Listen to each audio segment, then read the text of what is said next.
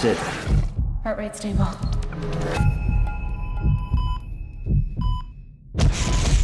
If we don't use human DNA now, someone else will. I adore you with your career choices, your film Thank you. choices. I appreciate that. I really do. What I noticed, you know, you've worked with the best of them.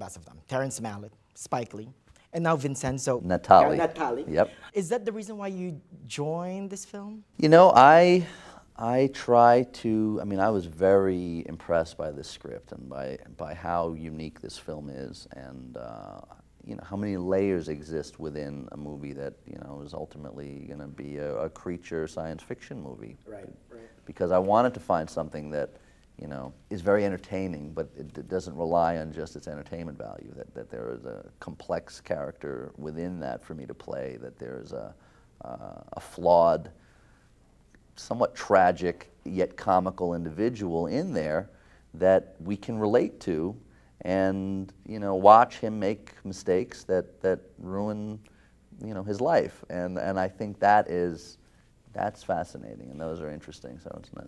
You do reprehensible things in the film. Yes. Yet they almost seem forgivable. I think part of it is youth and ambition and idealism, and they're not bad people, and I think that there is a certain degree that is forgivable. You know, to some degree. I think Sarah's character's actions, as the film progresses, become a little bit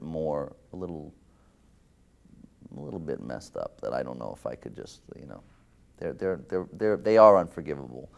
But again, these all stem from other things in the character's past and problems and all kinds of dilemmas and I think that's the problem in life. I mean, people who hurt other people in our world often do it as a result of their own problems and their own pain and their own suffering, not because they're intentionally trying to hurt somebody else. So that is a wonderful aspect to incorporate into the characters in a fictional world.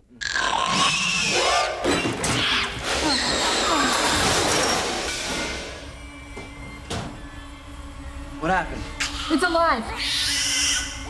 The whole homage to Frankenstein, starting with The names. very good, yeah, the names by Colin Clive, who's 1931, Bride of Frankenstein, and Elsa, Manchester. That's right. Right, I mean, Very that's good. amazing. I love that. Very good. But I also love that the monster is very Frankenstein-like, where she eventually became the heart of the film. Mm. And it's weird. You feel weird about it, sort of rooting for her, Well, right? Yeah, you should. Well, why should I? Why? Because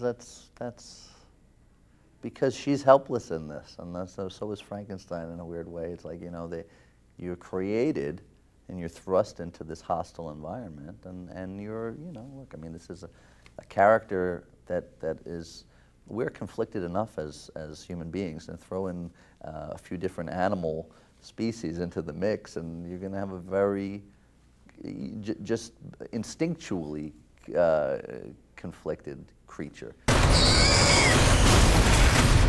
She's become unstable. This is the disaster everyone warns about. You're having a monster of a summer, huh? You have this, and then predators. I hope so. Boy, it is a monstrous It's a monster summer. Yeah. Good luck. Thanks. And congratulations. Appreciate it. Thanks. And nice seeing you again. Thank you. Same. A new species set loose in the world.